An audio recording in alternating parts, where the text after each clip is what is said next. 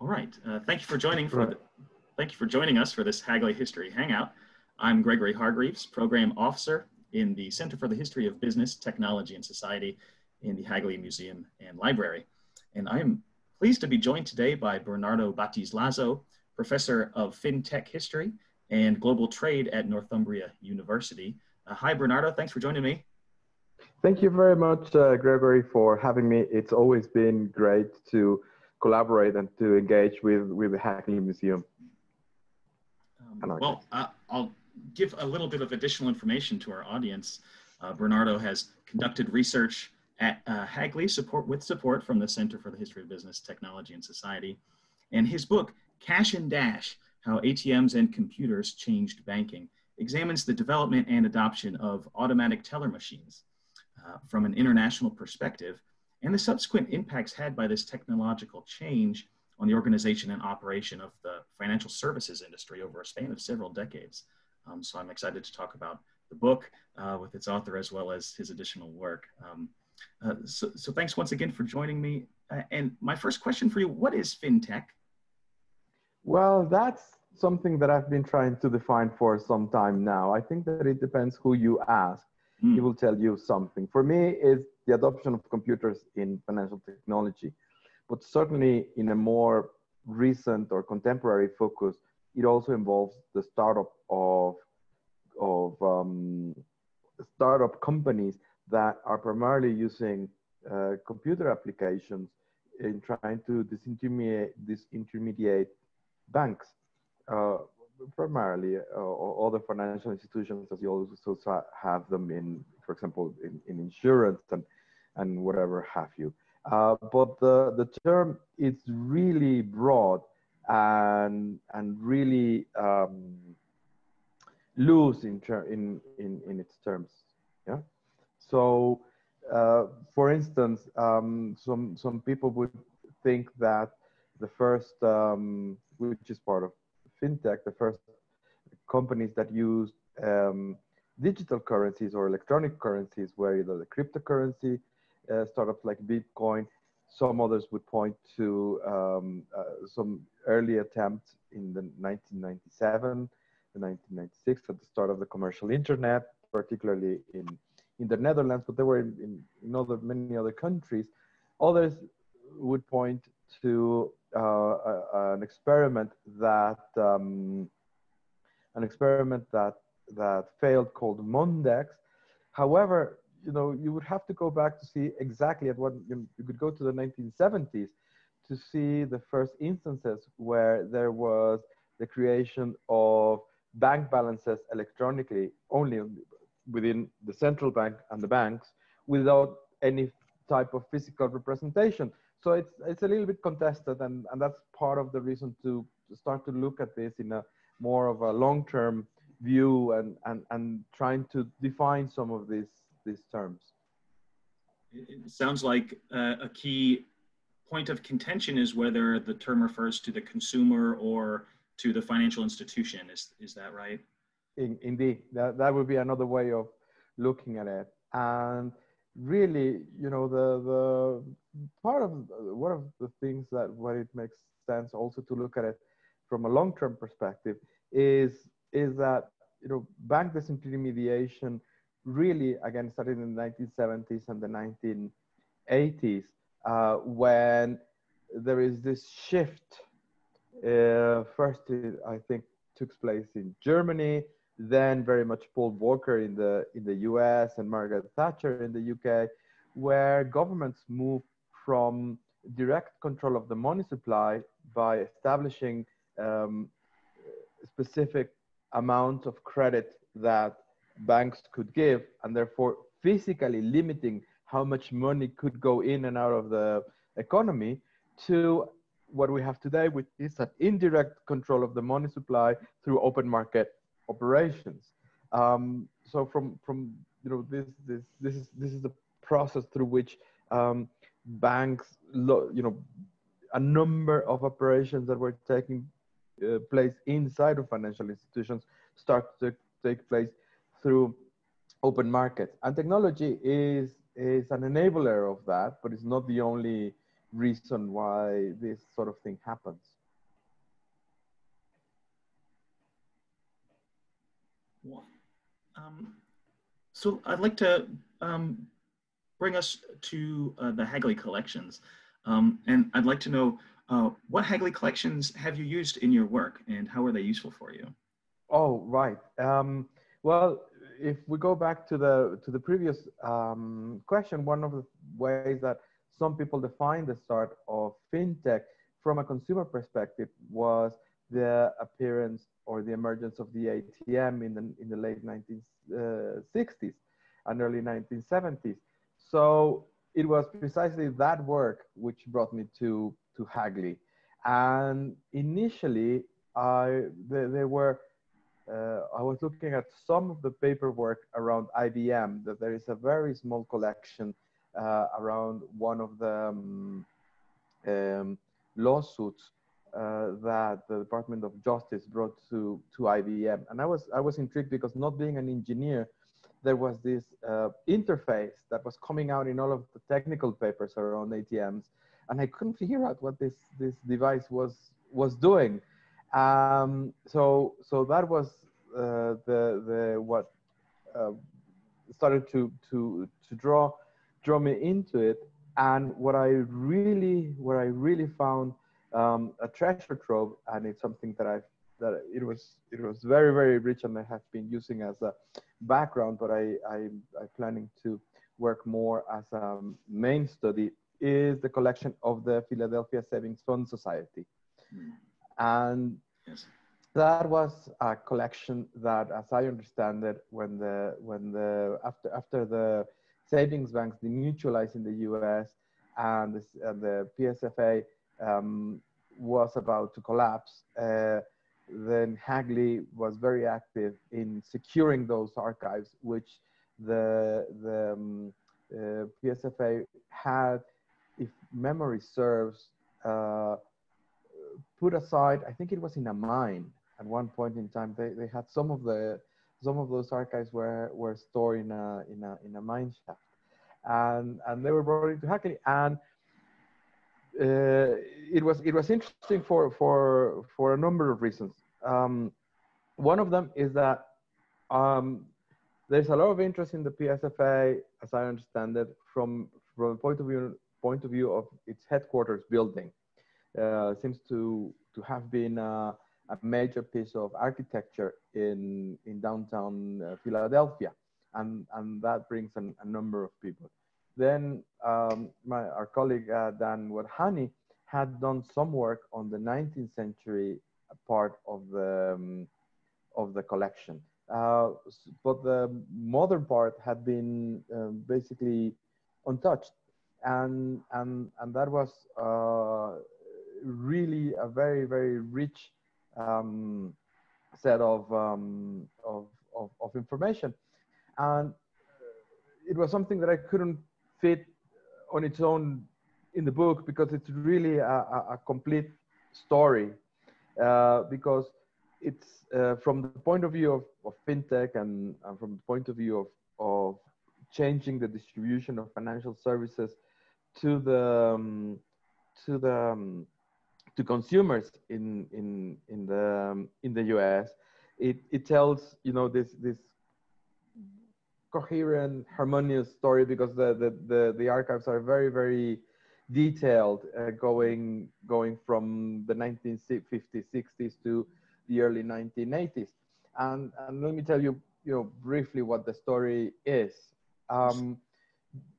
Basically, if memory serves, the PSFA at that point in time was the biggest savings bank in the US in terms of assets. I think there were about 400 savings banks or mutual savings banks at this point in time, but certainly the PSFA was the biggest. It was very, and I'll try to make some parallels or some comparisons as we go along. So to compare the development of and the workings of building societies in the UK, which were mortgage specialists, there was a similar figure in the US, but they disappeared in the early 19, just shortly after the Depression. They were called buildings and loans. And they were also mortgage specialists, and they turned into savings and loans and are diluted.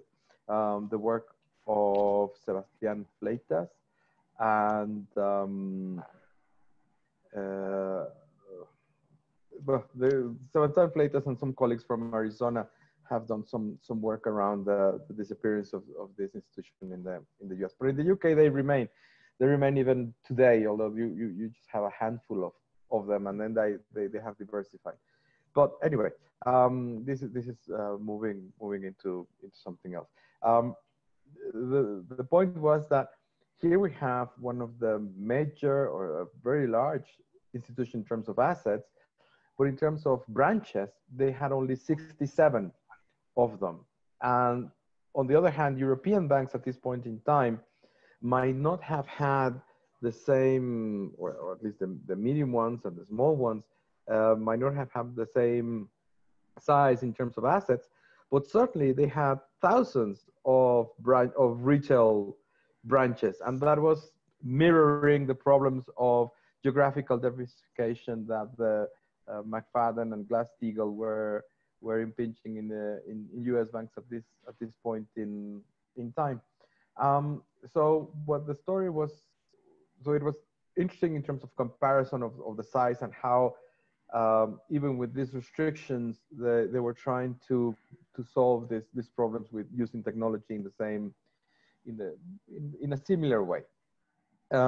The problem for many U.S. banks at this point in time was that people were moving out to the suburbs, and malls were becoming more popular.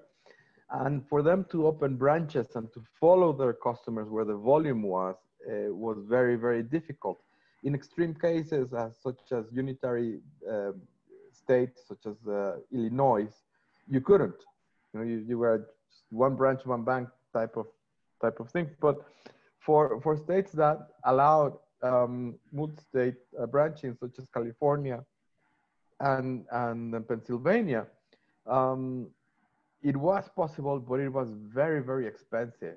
It was very onerous to open up a new branch, because you had to go to so many, and there is some material of this in the archives. So many jumps and hurdles that really you really had to be sure where you wanted to be opening your branch. A glimpse, very, very small, but very much watered down version of this, you find it in the TV series All About Soul, the follow-up from Breaking Bad, where the fiance of the hero is working for this small bank, medium-sized bank in the Southwest, and she's in charge of opening up a number of branches, and she's a lawyer specializing in this. Anyway, if you wanted to see it in a more TV type of sense. The point then is that ATMs or following the customer is important, and finding ways to do it in some form of flexible way, it's also important. And the restriction, even if you're allowed the time that it would take to be able to create a presence, it was a major investment. So the PSFA, as other savings banks in for example, Ohio, what they first do is that they try to open up some form of presence within supermarkets. And this is more or less at the same time that ATMs are appearing, but ATMs where they had a number of problems. Among others, they were very expensive. So for somebody like the PSFA, or as a representative of other savings banks, this was not really a cost-effective solution. So they tried to. When would this have been? I'm sorry to interrupt, but when would this have been? We're talking early 1970s. Okay. Okay. And this part of the story is really throughout the 1970s. So Okay. as or if just to put it in a step backwards, banks on both sides of the Atlantic had been trying to find alternatives to for different reasons to retail bank branch distribution throughout the 20th century, as far back as the 19. Yeah, I mean, just as I mean, there are ideas and there is evidence of both ideas in terms of, you know, there are a patent from 1924, which was the first time that you see in the patent record linking financial services and a car. There is this tube type of system, and your Model T next to it, yes, in trying to Yeah. to say, they look, you know, you can bring both of them together. But, you know, in the 1930s, for example, already in the Netherlands and in the UK, you have branches on cars. So basically they take trucks and they modify the trucks to primarily go and service agricultural customers. Yes, and that is to bring the bank closer to the customer. So there is, and there are others, which you know, with the development of technology, you always have things that work and things that did not work. The ATM is one of those that did work. These little branches that we were talking about, they basically had 2 or 3 issues. One of them was that they used a very weak, in terms of security system, to cash checks. That's what they were doing. Yeah. And that was to give, to use money from the supermarket to what we today you can do with your debit card at the cash register. Yeah. But instead of doing it in the cash register could not do that, so you had this little island in the middle of the supermarket where you had 2 or a couple of people servicing and basically cashing checks, accepting deposits if you want to, but mainly their purpose was to cash checks. And the PSFA makes an alliance with the name of the supermarket chain just escapes, because they just actually went bankrupt within the last 6 months or so. It was a family-owned firm, very long established in Philadelphia. With the name will come back in a moment.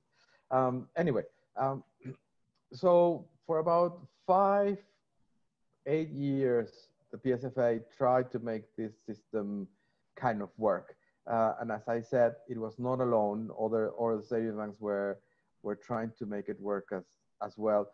But basically, by the early 1980s, if memory serves, it was 1981, which makes sense from an ATM industry perspective, because that's when the volume of ATMs actually picks up in the UK. Very, very importantly, you know, the ATM had developed and basically the amount of losses being faced with this system, as it was not, you know, really resilient, is not making it cost effective. And there is something else which is not clear from the archives. I think that there is some movement within the organization, or some change of heart. And basically after resisting for about 10 years, they go on and they establish the first ATM. Well, they buy into their first ATM network. Yeah.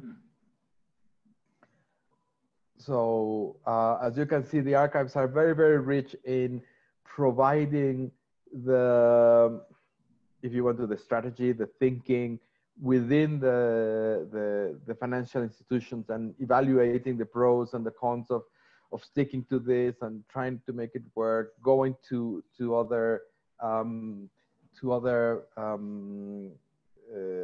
supermarket chains to see if, you know, is it worth it? Can we control it?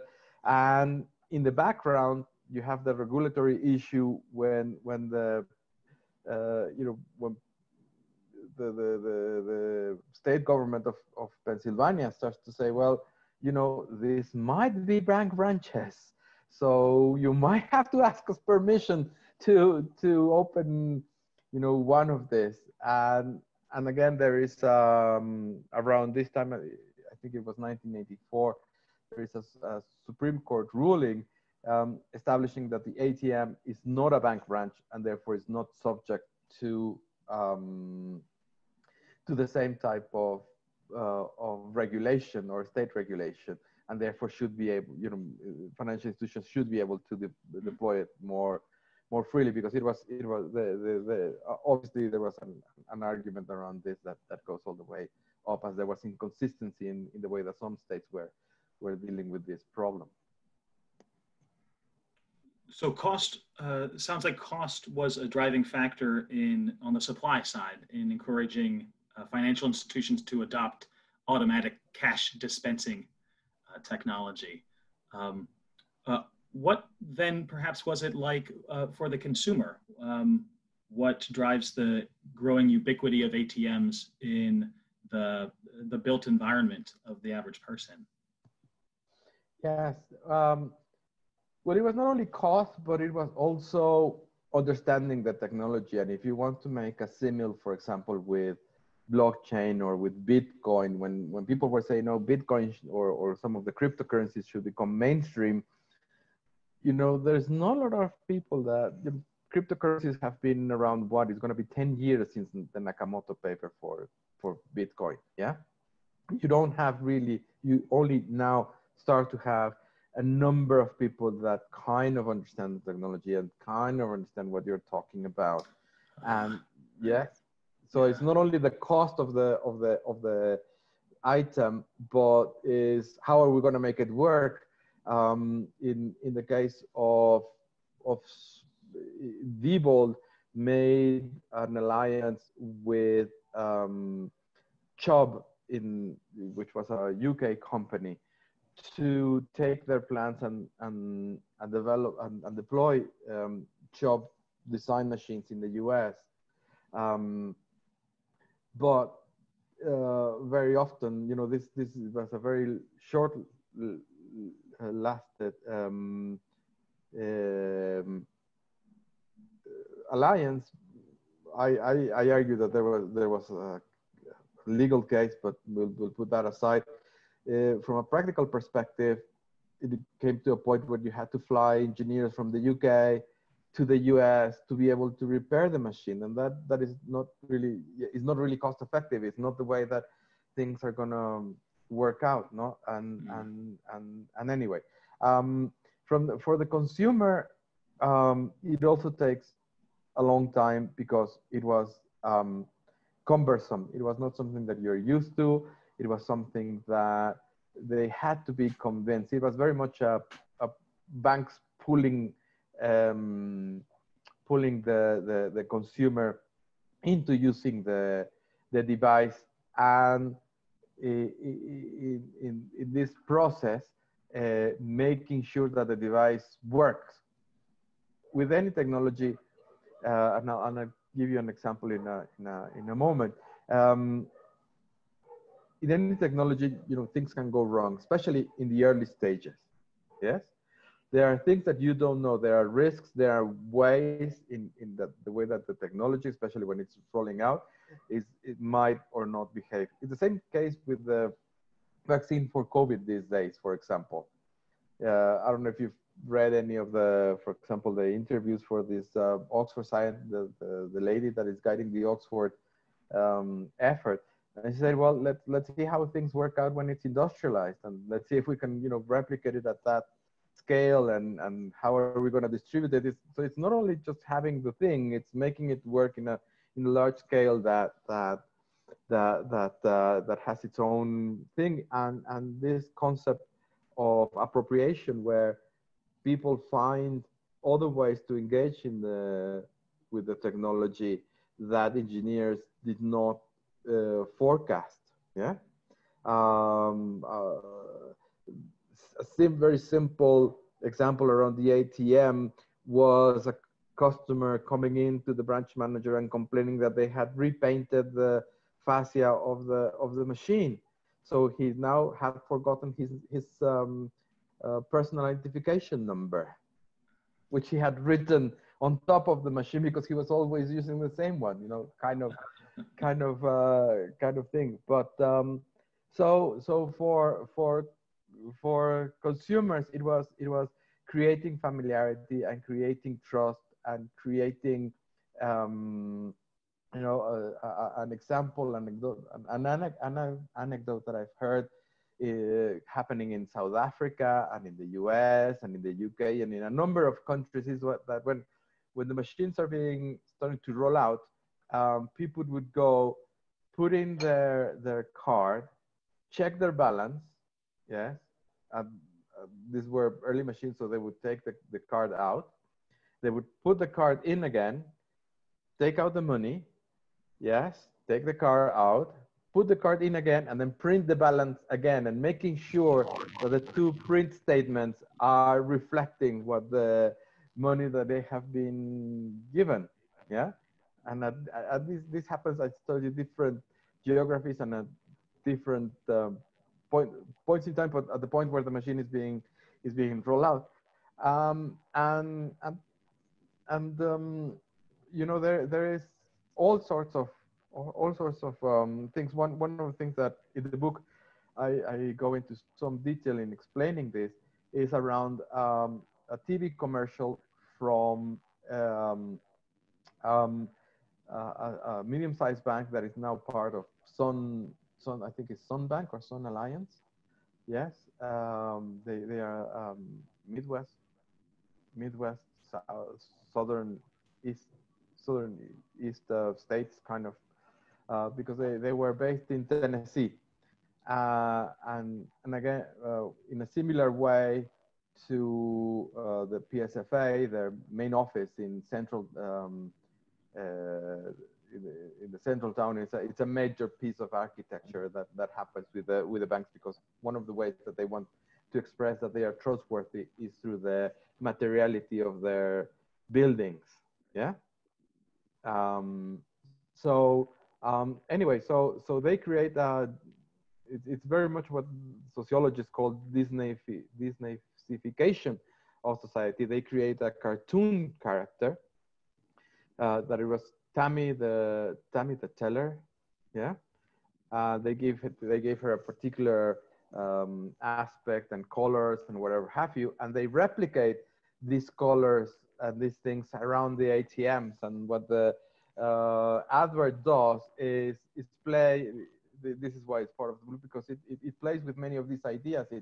It has within the same advert. A space within the suburbs, a space within downtown, in the downtown, then it starts to show, or there appears women who are professionists, yes, and interestingly, they are playing with Tammy is blonde, yes, but in this part of the advert that you have the two working women, one of them is black and the other one is white on side of. And at the end of the advert, they go into the mobile banking aspect of you know, the drive-through aspect, which was very big in the States and still is in some of the southern states of the U.S. Drive-through banking is still big, no? So it was, you know, in 30 seconds turned out to be about 30 pages of just going around and seeing, you know, what are all of these things and what does it mean for the consumer? It means familiarity. It means, you know, banks trying to play. How do we make this more amenable? How do we entice you to use it? Yes. What are we selling in terms of how do we convince you for you to interact? How do we solve questions and issues? And as I said at the beginning, something that is not evident, but it's there, is how are we going to manage and distinguish between the times that the technology goes wrong and that the customer is is has done, you know, that the error is on the side of the customer, and that is a very thin line, because in the case of ATMs, if I tell you that I didn't get the withdrawal, or not all the money came out, there is a way, cumbersome, that you can check it, which is going and counting whatever is left on the machine, check it against the tally, and then I can give you your money if it's not there. But from the point of view of the consumer, especially when a time that you have your relationship is with your branch, not with the brand of the bank, but with your branch. If I tell you, and especially in Anglo-Saxon countries, if I come and I tell you that something has gone wrong and I didn't get it, I fundamentally believe myself to be honest. And if you don't believe me, then you are challenging one of my core beliefs, and that is going to put our relationship in, you know, it's going to strain it. But once that happens, you know, I can go and tell my friend, my compadre, listen, this happened, and then my compadre is going to go and say, oh, I made a withdrawal and I didn't get money, and then you're going to have a queue of people claiming that they've made a withdrawal and didn't get their money. So you know, there are a number of things that how are you going to manage this, and how are you going to deal with it? And you see it in the history of, or in the way that banks work and deal with customers now, time and again, in the now with cybercrime, for example. Some banks in some countries have been very good at investing in artificial intelligence or algorithms that will detect when there is a transaction that it's you know, significantly out of normal for a certain customer, and they might be proactive, talk to at least it has been my personal experience as well, you know, receiving a call from the bank, questioning a transaction. Some cases it was because I was paying for a conference. Sometimes, you know, I was in the US and the transaction had taken place in Singapore. You don't recognize it. And from the point of view of the bank, it's cheaper, or at least some banks think that, to deal with that and assume the loss of a small transaction, and having the customer continue to use your digital channels, yes, as opposed to what happens, for example, here in Latin America, where, you know, if you get hacked, or if there is fraud, then it's your problem, and the bank is not going to, you know, going to do anything to help you, or it doesn't do, largely doesn't do anything to help you. The result is that you have very, very little use of digital channels in Latin America, proportionately speaking, certainly much less than you would like them to have than in other parts of the world, no? But it's this thing of how do you engage with the customers? How do you make them trust the channel? And more importantly, how are you going to deal with when things go wrong? And to what extent are you able to support and able to assume losses to change consumer behavior? And I'll give you, just to finish this aspect, another very quick anecdote. And in the case of Spain, where it's called CaixaBank these days, used to be La Caixa, which is a Barcelona-based savings bank, which now has turned commercial. One of the three today is one of the three largest domestic banks in Spain. But when they were rolling out their ATMs, they didn't have personal identification numbers. You just put in the card and that's it. And they said, well, how can you do that? I mean, the manufacturers were saying, well, you're going to have very, very great number of losses. And the bank says that ultimately it was better for them to teach and to create this confidence, particularly around elderly consumers, to interact with the devices, and then they introduce the personal identification number, than putting another barrier. Yeah, it's a little bit like Jeff Bezos saying that for every extra click that you have to give in Amazon, they lose 50% of their sales. You know? So you remove that extra click, at least to begin with. So, so for the consumers, it was, you know, it also depends where you're talking. Well, because the 1980s is a time where a very large number of people, even in developed countries, were bankerized. In this case, your grandparents might not have, you know, they might have had a savings account. They might have had an account to save for their mortgage, but they didn't have a current account. They certainly have a personal checking account. In the US, it might be a little bit different, but in many other countries, you know, people didn't have they didn't interact with the banks.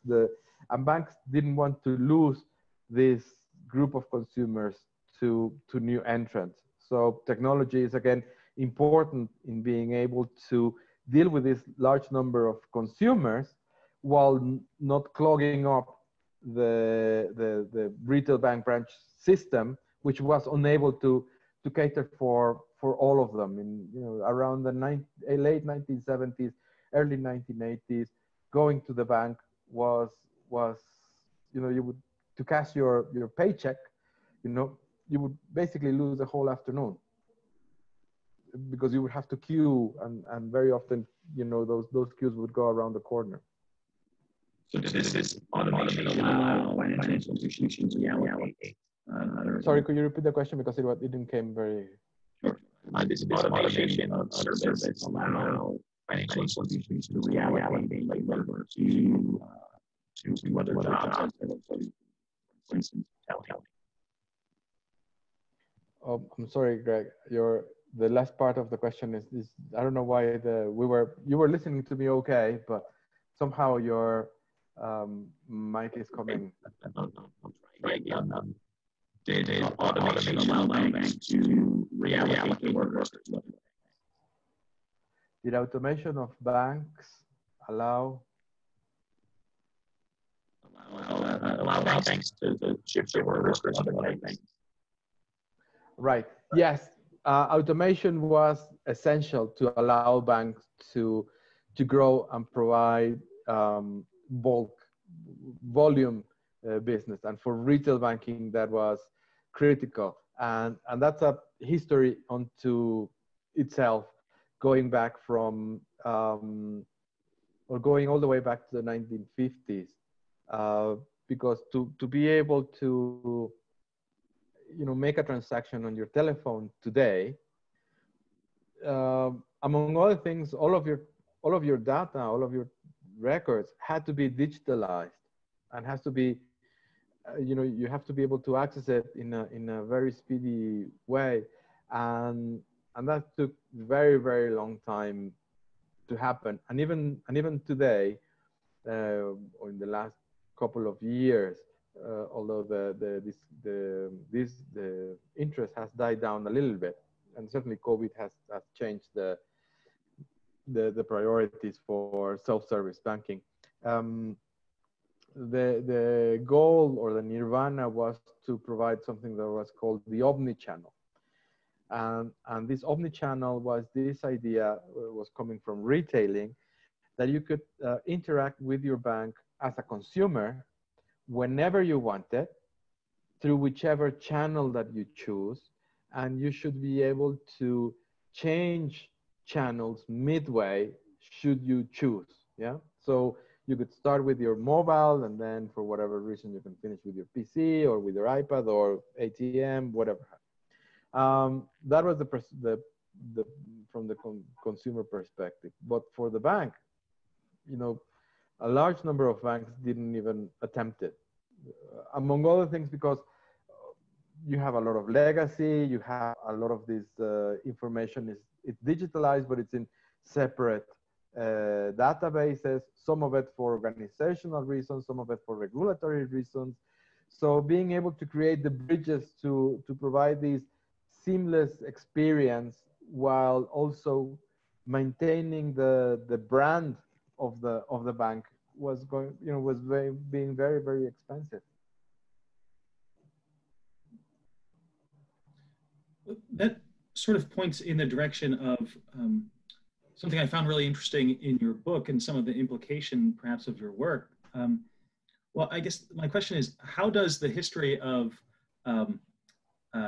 cash machines, cash dispensing machines, point us toward a cashless society? Right. Okay. Neither cash machines, neither banks themselves are a destination on themselves. They're an intermediary. Mm-hmm. Yes.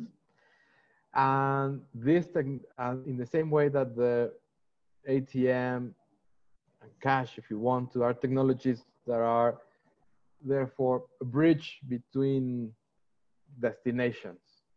Mm. So this is it's a picture, if you want to, in time where we see this process evolving and making the argument that in this industry, innovation is incremental, is not revolutionary. It's very slow, takes a long time to happen, and just by very simply,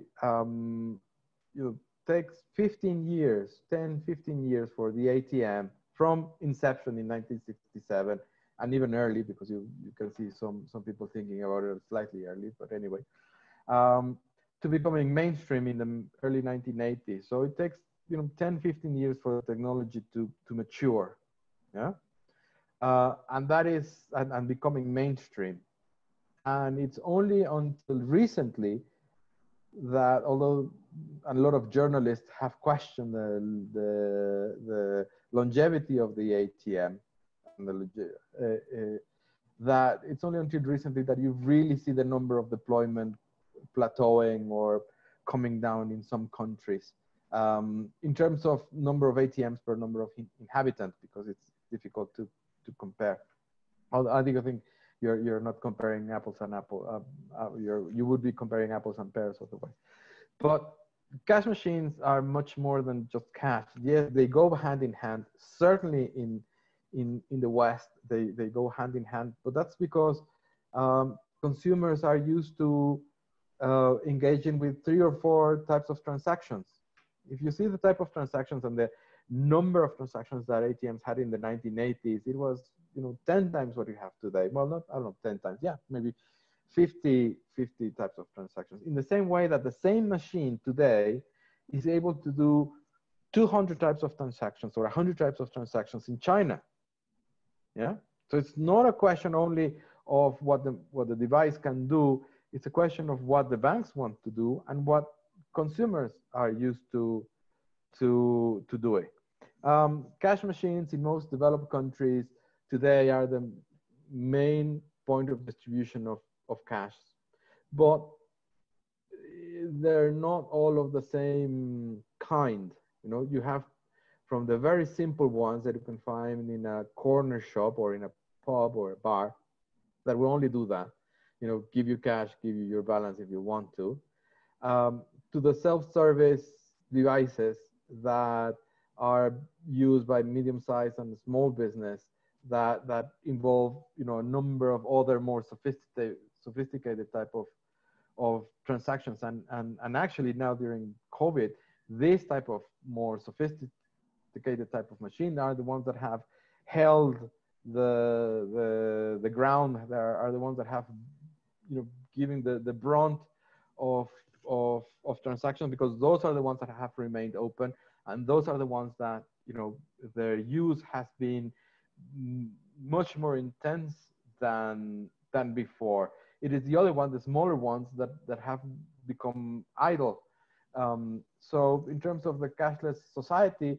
it will be, you know, too adventurous to think that cash is going to be there forever. But it's also in the same way, you know, it's not going to disappear, and we're going through a process of change. And in, you know, there are elements in the short term that would, you know, that are pointing in both directions. Yeah. As you know, you have evidence of some people hoarding cash, in the same way that some people, the reduction of cash dropped very steeply in some aspects, or in some countries, but then it has come back up again, and you're facing in a longer term what might be a structural change, in the sense that, you know, it's easy to say or to think, well, this is the end of cash with COVID, yeah. But by the same token, if we continue to have the levels of unemployment, and these levels of unemployment are persistent or even grow, in some of the fiscal stimulus are about to end in Europe as well. They just ended in the US. A number of people are likely to go back to a cash economy. They might lose access to their bank. They might lose, you know, their housing. That is a possibility. So instead of, you know, yes, this has favored some online commerce, but at the same way, you might have just around the corner things that are going to go in the totally opposite direction. People not being able to afford the you know, a mobile contract. So let alone being able to, and, you know, their debit card, they do the relationship with their bank. So it's not clear. If anything, COVID has, I think, made that trend to cashless made it wide open to see where things might come, or it might, you know, they might come back to the same trend, but after a big slump. It's not clear where the long-term changes are going to be, because it was also not clear how long this is going to last. Of course, if you ask somebody in fintech, they will say, well, cash is dead and it's dirty and we're not going to see anything of it. But you know, I think our role as academics is trying to be not fencing, but trying to see both sides of the argument, and see that yes, there is a trend for cashless, but we've talked a little bit about users, but also in terms of consumers. There is a number of consumers that live in a cash economy, and there is a reason for these consumers to live in a cash economy. And others who, you know, particularly vulnerable consumers that would, you know, you have to find devices or otherwise, or ways to bring them along. Otherwise, you're going to expel them or expel them from the system. Yeah. Yeah. So and that's why. Yes. Sorry.